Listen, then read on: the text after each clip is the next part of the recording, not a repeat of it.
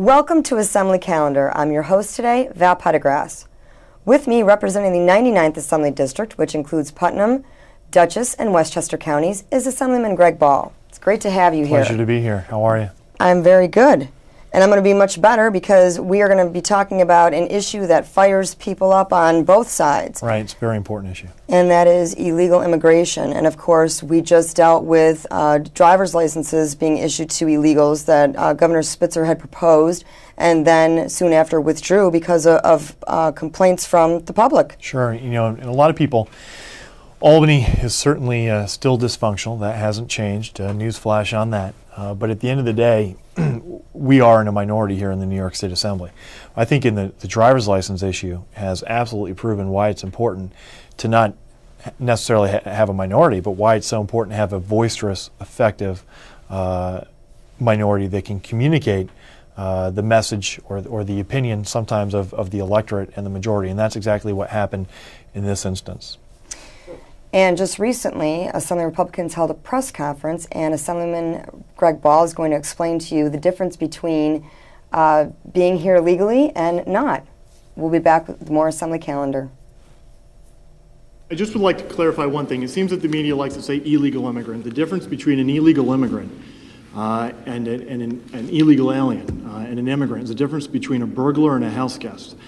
New York State has the second highest population of illegal aliens in the United States of America, not Arizona, not Texas. And what this governor is effectively doing, and you should take a look at the presidential election right now, what this governor is effectively doing is creating a sanctuary state. In my district, we had a local mayor who decided that he was going to work with the Guatemalan consulate to hand out blue cards. Sir, you asked about as far as the Social Security number. This governor had said that instead of a Social Security number, he would accept the foreign identification cards of foreign governments. Let's forget Guatemala and Mexico and Nicaragua for 1 second.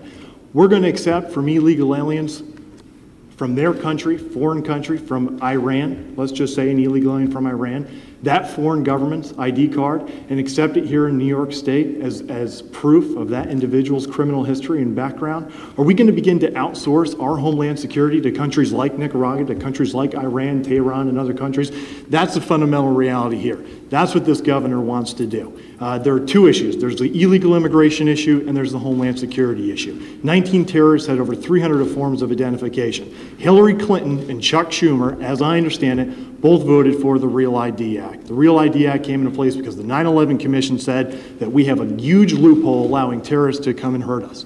This is not only about the 1 million illegal aliens that live in the state of New York. It's the terrorists that hide in their midst. And if this governor gets this wrong, people are possibly going to die. And if that happens, the blood will be on his hands.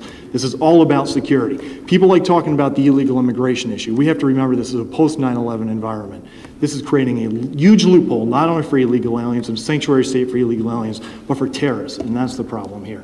And the blue cards, if you look at the matricular cards from Mexico or the blue cards from Guatemala, Leader, just give me 1 second, because this is my issue. You got it. You know, I'm a little passionate about it, but the reality is that they shield their criminal history. The Border Patrol will tell you, and the FBI called that a national security nightmare. The spokesperson for the FBI can get you the information. Called these blue cards and the matricular cards a national security nightmare. The U.S. Border Patrol reports that 10% of those coming across our border have a U.S. criminal history. Forget about a criminal history from Iran, Mexico, Nicaragua. 10% have a U.S. criminal history. And you were one of the leaders out on this issue long before it came to the forefront here in New York State, because we were hearing a lot about this on the federal level over the summertime, right. But you've been talking about this all along and have identified yourself with this issue. Well, Val, you know, during the campaign when I ran for New York State Assembly, some of the media said, Greg, you know, why is Greg Ball talking about illegal immigration? It's a federal issue. It's not a state issue. I said it is. The federal government has failed us, and that's why I wanted to work as a state assemblyman, work with the local municipalities to find innovative solutions to crack down on illegal immigration. And that's exactly what I've done. This driver's license issue has been popping its ugly head up state after state after state. The problem with it popping and rearing its ugly head up in the state of New York is that outside of Jerusalem, We are the second largest terrorist target in the world. And when I talk to people, you know, I went to school at the United States Air Force Academy. I'm finishing my thesis right now at Georgetown University in international affairs. I'm actually looking for somebody, $10 a page if you know anybody, finishing that up. But when you talk to the best minds in this country and you ask them, you know, it's a question of not if, but when. And that's a very scary thought because, you know, after 9/11, we lost a few buildings, we lost 3,000 people. 19 guys with box cutters changed our global history. And that's the fundamental reality of the post-9/11 environment. Unfortunately, we have a president who has a hard time communicating his way out of a wet paper bag, so the Congress has moved so far in the opposite direction, and our nation's left without leadership. In New York State, that means that we are not secure. And for this governor to do what he did, I tell everybody, I say, you know, this governor, because I stood up with the governor, you know that, early in the year. I was looking forward to having a strong governor who would come in here, hit hard against Sheldon Silver and others to reform Albany, campaign finance reform, school tax reform. He's been a kamikaze pilot without cruise control. The guy's gone in a downward spiral as fast as he possibly can.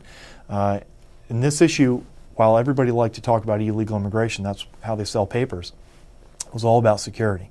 Because sure, we have 1 million illegal aliens in the state of New York, second highest population in the United States of America, but it only took 19 guys with box cutters.